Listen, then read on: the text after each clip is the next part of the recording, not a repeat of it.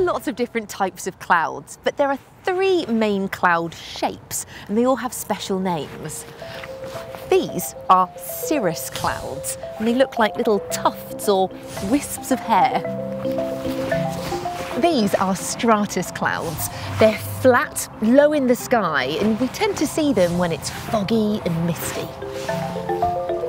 And my favourite, cumulus clouds.